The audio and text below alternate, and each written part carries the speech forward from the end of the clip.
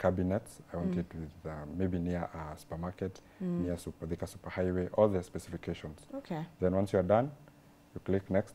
Also, this one has a deposit of 250, so that we filter out people who are not serious. Ah, yeah. Okay, because someone may just give a request of their dream house, but they're not able to really meet at that particular point in time and waste your time. Okay, all right. So those are the features that are there for HOUNTER. Great. Now I want to find out for those that are in the website, it's easy to navigate through. And as you've said, if I found a house interesting, I make a booking by paying the 250 deposit, and then after I meet the agent, I clear the 250. That's for an area like Juja. And then I get to see the house and all. Now, if I want to request for a house, make a request, the other feature, and I have my specifications of what I want, then how quick do you respond to that? What is the turnaround time for that? So what we do, we work with your schedule. For example, the mom who called me yesterday wanted the house by end month. So she's planning to move out end month. So we will reach out to her like 3 days before with the photos of the house that we have. We have got to see if it meets her needs or we need to do further house hunting. Yes. So we work with your schedule. Yes. Okay. Yeah. And is it more costly than this other one? Not really. It's not more costly. It depends with the location, because you see we have the expense of the agent traveling there. Maybe he or she has to go for maybe 2 days house hunting. So those expenses are what determines the price. But the maximum price for us is 3,000. Okay. And that one is for bungalows and all that. Okay. Yeah. So that's the max, that you would pay for it. Moment, yes. I think that's incredible. So there's usually, for the normal house hunting, when you get an agent, you usually pay for them doing the house hunting for a day or something, and then after I settle into the house that I want, then the agent usually gets a certain percentage from the house rent agreed upon before. So it could be 20%, for others 10%. It varies. So for you, does that apply? For us, no, that doesn't apply. What we are trying, what happens for us, a substitute to that is an agreement with the landlord. For example, in Juja, we have partnered with quite a number. For example, the Haven, where we have an agreement. So with this feature now, the client won't pay.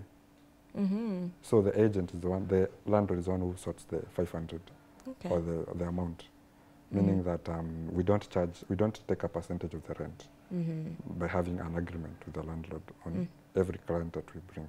Okay. Yes. So the landlord pays for every client that you bring to see the house. Yes. Okay, quite interesting. So the burden is off the house hunter, the person looking for the house, which is quite incredible. Now, how has it been so far since you started? When did you start with HOUNTER, by the way, and how has it been, the adoption, the reception from people? Thank you. So I started this as a business WhatsApp after facing that problem and getting requests from clients because of the industry I'm in 2022, August, I think. So I did it as a business WhatsApp. It became tedious. It became tedious to manage the photos because I had to go to my gallery to send the photos.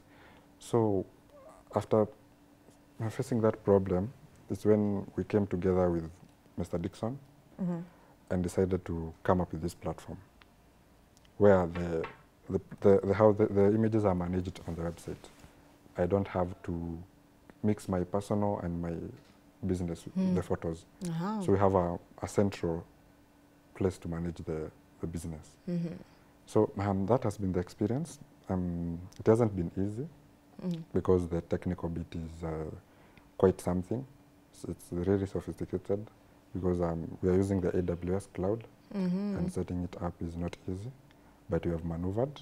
And also the front end, it hasn't been easy, but here we are with a user-friendly platform. Yeah. Yes. Okay, great. Tell us about the technology behind it. Okay. So for technology, a fun fact about us, we don't use servers. Okay. Because we anticipate high use of the platform. So we are a serverless platform, meaning that we utilize Lambda. You utilize? Lambda from AWS. That's the technical bit. Okay. Yes. So that will help with storage and capacity as you continue growing. Yes. Wow. Yes. Lovely. Now, how do you see this evolving, HOUNTER? Because I know we had an engagement with you in a different platform, KBC Channel 1, our mother station, and you were talking about how you're seeing this progress in future. So maybe you can also tell us about it. Wow, I remember when we had that interview or show, I talked to you about the next feature that we are bringing on board, which we launched last week, the Google Maps, meaning that you don't need an agent anymore. Any new house that is uploaded in the website has a Google PIN.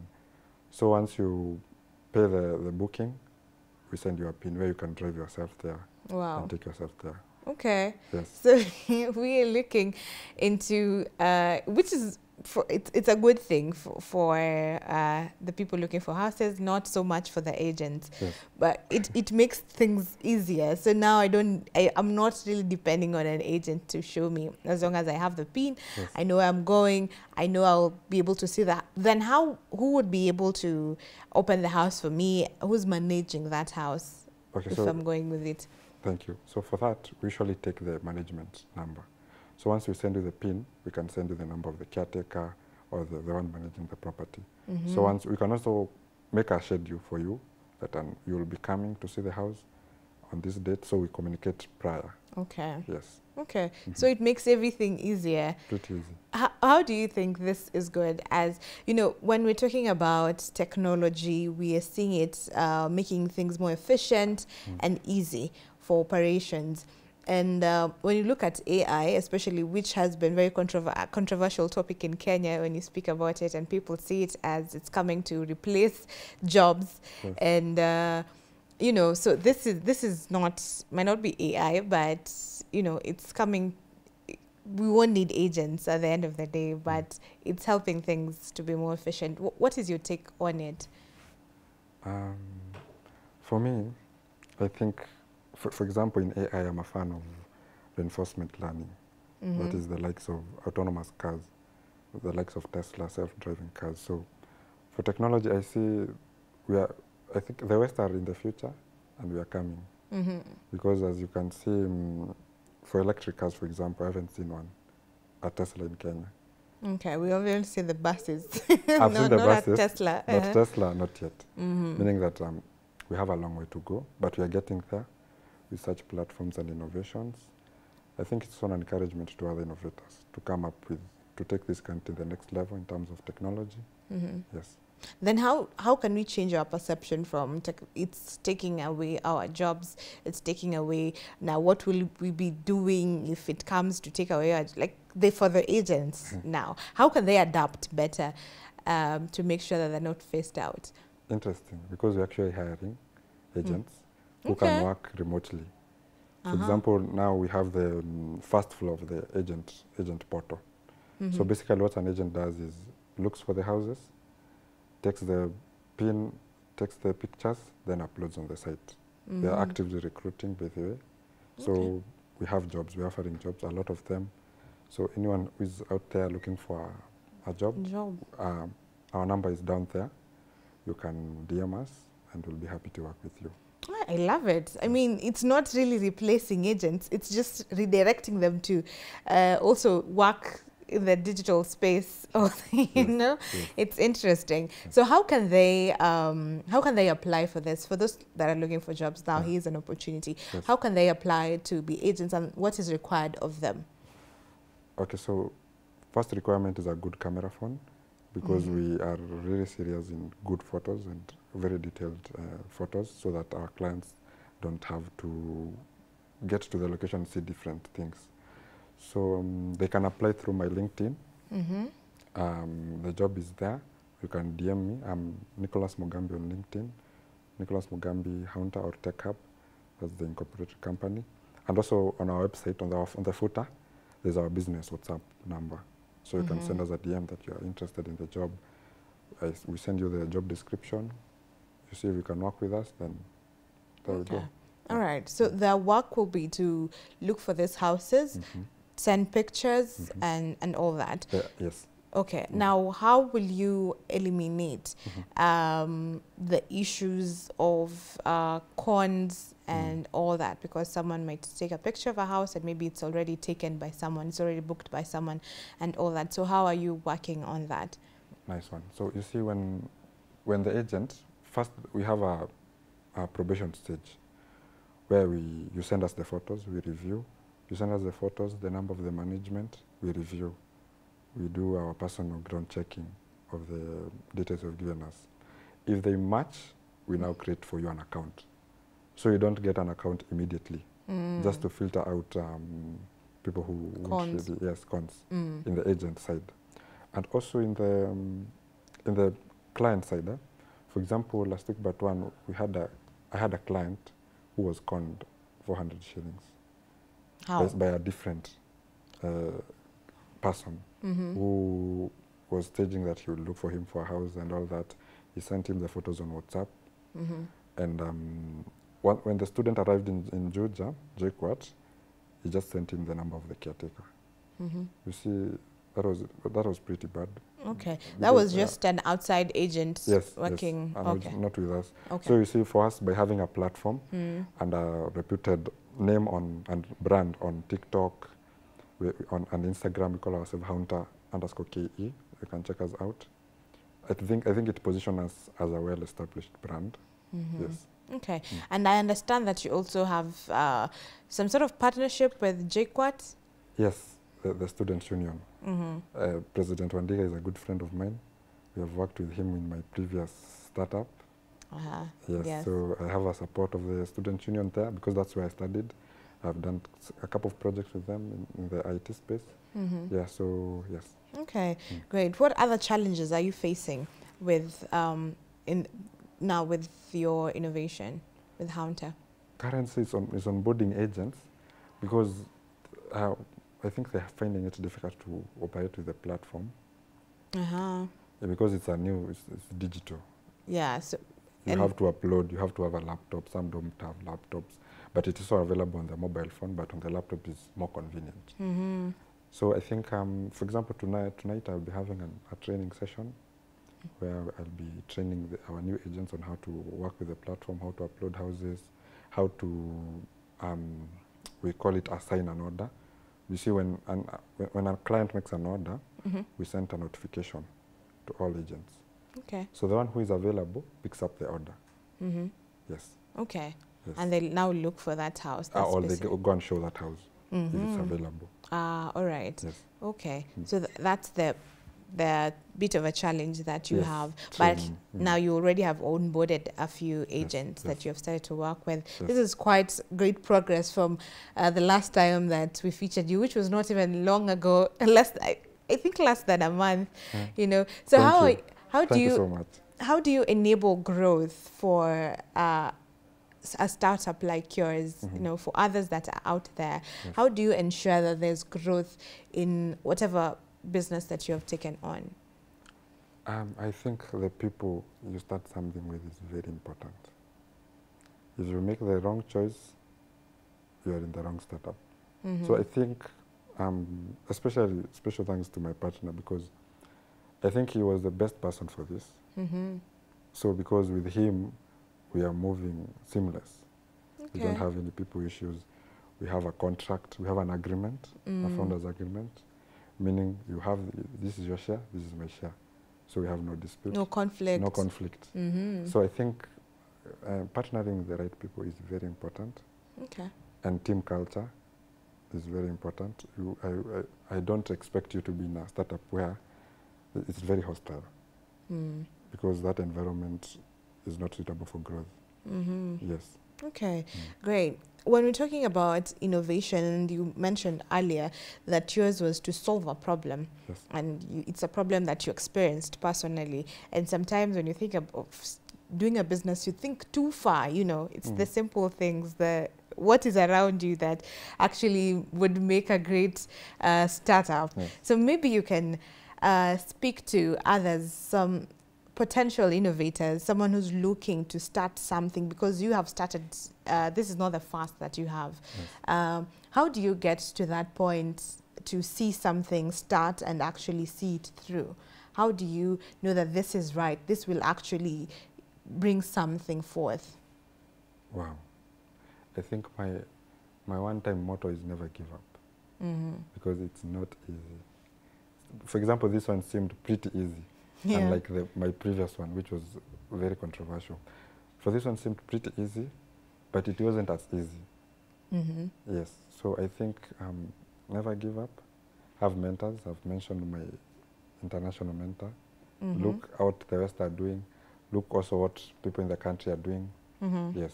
Okay. Yes. So do not be resilient, do not give up. And have mentors, people that you're looking up to, people that have done it before you, and all that. And now with the world, how the world is moving towards, I'd call it responsible entrepreneurship, where we have some factors that we take into consideration, like sustainability, like climate, and now, how do you position yourself towards where the world is moving? Wow. I think first is investing in sustainable resources. For example, I mentioned we're using serverless, meaning that we don't buy a server prior.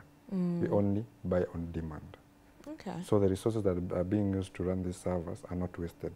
For example, the traditional way of hosting such applications is you buy maybe Linux, this GB and all that, maybe for $50. You see, that's a prior investment. But for us, we only pay for what we have used. Okay. Meaning that the server does not, it's sustainable in a way. And also, apart from this, I have another e-waste management platform that I'm founding currently, which basically will be managing our digital or e-waste. Yes, I will be featured by the UN in, I think, end month. Wonderful. I'll be pitching for some grant. Yes. Wonderful. Wow, you are really making moves in this space. Yes, thank you. I am challenged and motivated at the same time. Wow. So now, finally, as we come to a close on this, what is the space, the place of innovation for when you're talking about economic growth? How does innovation help us to get to where we want, especially as young people? Yes. I think first of all is creating jobs. I am happy to see that the government has opportunities for us in Germany, and also for me, as I have opportunities here in Kenya. Okay. So I think in terms of economy-wise, you see, for us, we have the challenge of onboarding agents. We are still actively recruiting. So I think by getting those agents, I think we are also injecting some cash flow in the economy. Because this is something that wasn't there. For example, in Juja, for example, I got a very nice comment from a parent. I think it was 2 weeks ago. Like, they came 3 times in JKUAT looking for a house. They couldn't find one. They got an agent. It wasn't that good. They didn't like it. So when they got me, they were really impressed because they got a very spacious house. They got internet connections because apart from just a house, we give other goodies, just add-ons. Free of charge, like we give you the best provider of internet around, so you don't have to hustle looking for such. This is the best around, pick that one. So they were really impressed, and they gave us special thanks for having this platform. Incredible. Yes. Other things you've just, I know what's finished, but you've just mentioned that and I've remembered.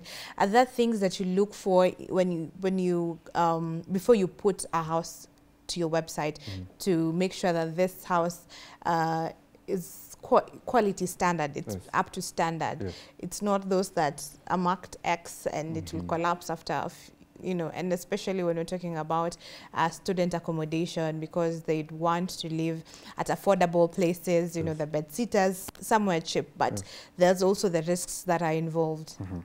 Yeah. For example, let me give you a case scenario. There's a place in Juja called Gashororo, which wasn't quite safe for students back then. So there's specific houses that we don't list because of the routes. They aren't safe. For example, We had a case of a student being killed there just because of a laptop. So such areas we don't list. We do a background check. For example, when personally, I can call myself the chief hunter. Okay. Because I normally do the house hunting also when I'm free. For Uh-huh. example, in the weekend I did some house hunting. I ask around from the boda guys, how is this place? Is it safe? I get such feedback from them first because I don't want a situation where our client moved in, was robbed, and we are the ones who linked them to that property. Yes. So security is by design. Yes, in your security is platform. number one. Then we go to other utilities like water, and yes. Okay, just that. those factors that you look out for. Now, how big is your team? We are, I might call ourselves still a startup. We are from 1 to 10. Okay. Yes, we aren't quite big. Okay, Yes. because you're still growing into it, and everyone has a role. For apart from now, you and your co-founder, the others are agents. Yes. Right. Yes. Okay. Yeah. And you're still recruiting, just actively recruiting. Make sure you go to their website and get a job for yourself, or get him on LinkedIn. What's your LinkedIn? Nicholas Mugambi. Nicholas Mugambi, his name, Nicholas Mugambi. Now, Nicholas, how do you manage to juggle all this, being the CEO, making sure, you and your co-founder, making sure that your system is up to date, adding new features every time, and you're still working on another innovation, and just keeping up with everything? How do you manage it? Because that's the question of our day, of the day-to-day. How do you manage you know, work-life balance and everything? Even in work, how do you balance it? Wow, thank you. So by that, I also struggle in that, but I have some solutions that I'm trying out. For example, having a priority list and having a time schedule. For example, HOUNTER will allocate 2 hours. My could allocate 1 hour, and the other e-waste management maybe 1 hour. So I'm done with my startups. Wow. Then I go to my work, because I also work. Okay. So for work, I will, according to our agreement, I'll work to this time. After I'm done, maybe I can watch a Netflix to just cool down. Wow. Yes. What is your brain capacity? Because that's a lot. That's something, but I love that you have been able to organize yourself, having time for everything. Wonderful. And now, there's a question I'm forgetting before we finish. What are we looking forward to? How do you see HOUNTER becoming in the next, let's say, 1 year, 2 years, or 3 years? What will it evolve to? Thank you. I see it as the next, as the African Airbnb. Because we want to diversify also, to try out the bed and breakfast. Yes, so I see it big, because we want first to establish a good foundation here in the country, in Kenya, before we explore other countries. Just so that we understand, are they facing this problem? Do they have local solutions? But for us, Kenya, we don't have a local solution. Now we have HOUNTER. We didn't have, now we have HOUNTER. Yes. Okay, so we're going to see HOUNTER expand to be Kenya's BNB, Africa's BNB. Yes. Wow, wonderful. And my producer is still asking about your team, but you have mentioned it, right? Yes. You have yourself, the co-founder, and the agents that are with you. Now, how can people, innovators, work on getting funding? Because funding is also an issue. And how can they position themselves best for such opportunities? Great. For example, for me, funding has been quite an issue, but not for HOUNTER. It has been an issue for my other startups, which I maneuvered through getting jobs. For example, with the JKUSA and JKO, they really supported me with my previous startup, because they gave me some work to do, and also outside clients. So I think as much as funding was an issue, you have to put yourself up there. Because for me, I'm a software engineer. I can write a program. For example, for this HOUNTER, I've written it, and I brought it out here to sell it. And from that, I'm getting revenue. Okay. So I think for us, we aren't really looking for funding with HOUNTER because the support that I have from myself and from my co-founder is enough for now. Okay. I might say that, and the revenue we are getting is trying to get us somewhere. But for others, for example, the e-waste management has been selected to receive has been among the few selected in Kenya to receive funding. So I think also the idea that you invest yourself in really matters. For Y Combinator, they say, build something that people want. Not something that you want. Yes. Okay. So like the e-waste, it's something that there's a need for it. Yes, there's a need for it. So that you position yourself better. That's a better position for you to get the support that you might need. But I love it that if you have a sustainable business like this one, then you do not need to really rely on funding to get you going. You just need a good team, good idea, something that people will take up and it sustains itself. Wonderful. Thank you very much, Nicholas. Thank you too, Stephanie, for sharing this amazing thing with us. I hope we host you again to see the progress of HOUNTER and even the e-waste. Once you're ready to share with us about it, we'll be here to host you. Thank you. Okay, so remind us where people can get you on the social media platforms for the website and your LinkedIn. This is your camera. Thank you, thank you. So for LinkedIn, you can find me at Nicholas Mugambi, founder and CEO HOUNTER. For my socials, it's Gen Z IT expert. That is TikTok and Instagram. Also, HOUNTER is on Instagram at HOUNTERKE. But for the professional bit, it's LinkedIn Nicholas Mugambi.